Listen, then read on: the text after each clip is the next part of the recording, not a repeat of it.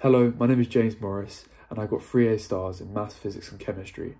This is a video I wish I had, and to be honest, I hope it helps you and I'm happy I can make it. So the first tip is that take responsibility for your life. So the generation that we live in at the moment is that you normally blame everyone else for what's actually happening for you. So for example, if you're bad at maths, you blame the teacher. Oh, it's such a terrible teacher. But actually, it's because you're not learning it right, or you're not listening, or you're not teaching yourself it. So I knew this before I went into my A-levels, and I decided to teach myself the subject before I went to the lesson. So I would get the specification out, and I'd make a flashcard on every specification point in that topic before I learnt it. So that when I went into the lesson, I would have flashcards on the topic, I'd have understood it before, and I would actually have good questions to ask the teacher. And I could actually help the people around me and teach them.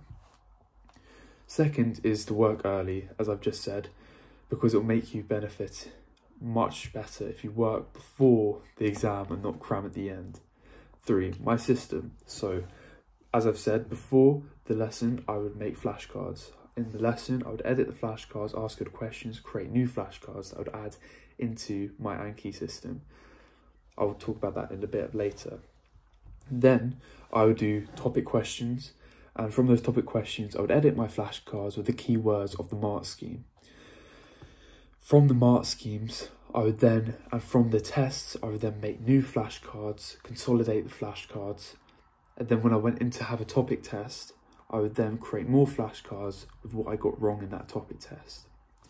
And then onwards, when we go into different topics throughout the year, you constantly review the other topics by reviewing the flashcards in the meantime.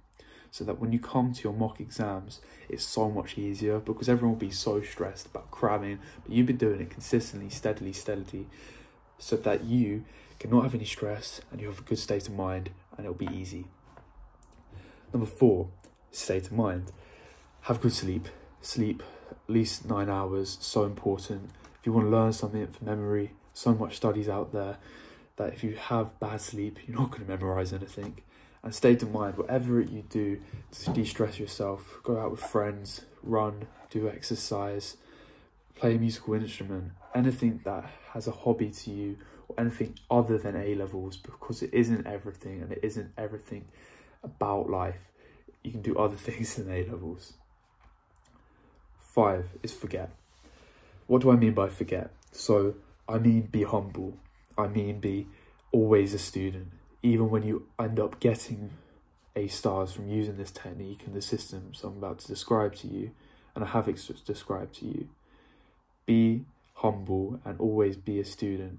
And with your teacher, always ask good questions and never get complacent. 6, teach and talk. So, what would I mean by teach and talk? So in the lesson, when you've done the pre-learning and understood it before you went into the lesson, teach your friends the topic and actually help them understand it as well, because that'll give you a bit deeper understanding. What do I mean by talk? So when you read a question, or you're doing an answer, or you're doing your flashcards, read the question of the flashcard out loud. Read it, ask yourself, oh, what is the definition of a supernova? And then you mutter the answer, then you review the flashcard. So, I've been talking a lot about flashcards, but how are you going to make so many flashcards? I ended up making 800 flashcards for each of my subjects. I know that's a lot, and it is a bit over excessive, but that's what I did. And I use a software called Anki. Anki is absolutely incredible because it uses 2 things called active recall and spaced repetition. Why is it so great? Because 1, it consolidates it into one software, and you don't have to carry around big amounts of paper everywhere, and you can get it on your phone and you can do it anywhere. Say you're like in the lunch hall, or you're just the commute to school or commute back to school, you can end your revision there. You can go home, you can just relax. Number 8 is to have a good time management system. A guy called Carl Newport, the author from Deep Work, is that he says to time block your time. So for example, it looks like this. You space out 7 to 5 or 7 to whatever time you want. Have a block of time for what you want to do. Have your task on one side and you draw it to the space that you want to do the work in. I would do a weekly review of the things I wanted to get done in that week, the past papers or the amount of flashcards I wanted to review, the topics that I needed to make new flashcards on, or the past papers I needed to get done. Having a good time management system really helps, and really helps you to just space out and just make it really simple and actually let you have a bit more of life than A-levels. Because you say, oh, I'm only doing 2 hours a day of A-levels and the rest is my time. I don't have to worry about anything else. 9. Focus on actually what matters. What I mean by that is focus on doing Anki, focus on doing past papers, and the lag measure will follow, the A-star will follow. And focus on getting really, really deep in your learning and having very high intensity into one task. How I did this from starting out with dyslexia and slowly adding it up and slowly getting into a better groove of focus is I created a habit of it.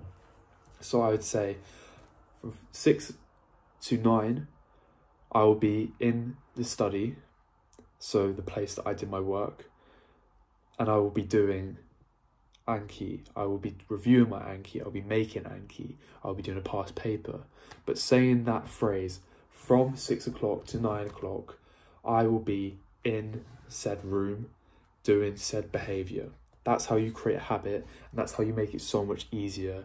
And then you know what you're doing, and you can't make another excuse to not do it and be lazy. 11.